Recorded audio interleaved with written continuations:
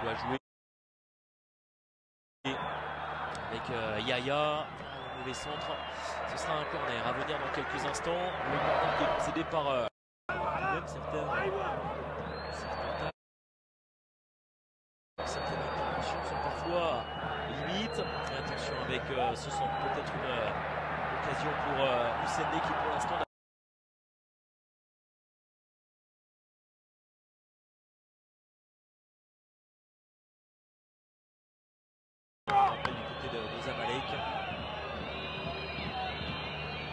de la tête de Mahmoud Alla, Tarek Ahmed, Mahmoud Al-Wench, c'est bien fait ça avec un centre, mais c'est repoussé par Mahmoud Alla. Défenseur central de cette Obama, bon, finalement c'est récupéré. Il y a assez peu vu de perte de balle de ce genre en première période pour Zamalek. Il y en a un petit peu plus désormais là au cœur de cette seconde période. Le ballon dans les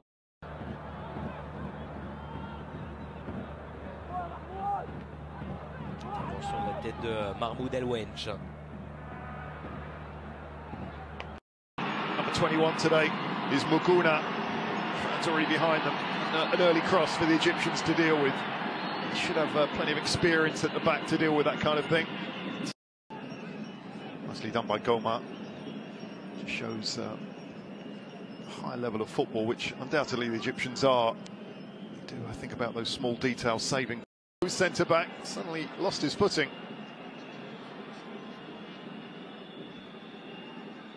So much better from Alla, the number 4, actually top scorer, certainly the team's top striker. Meanwhile, at the other end, Boutaib looking to barge his way through, can't quite do it. Goma heads for Swiss Cup, so he comes with a lot of experience on this Zamalek side, and that's why they topple the table at the moment, the Egyptian league. Yeah. One of the harder working players on the flanks for the Gorbaya side. Jacob, what would you have told the Gorbaya side if you were... Hamid Ahadad and El Saida on subs. It's a good period. To Yasenge. Trying to make through the legs there, but that's crunching. Played with real determination this afternoon. Look at Maya. It's going to come through again to that man, Tuyasungay. Just couldn't quite get to that one. Chakava didn't quite get his first touch.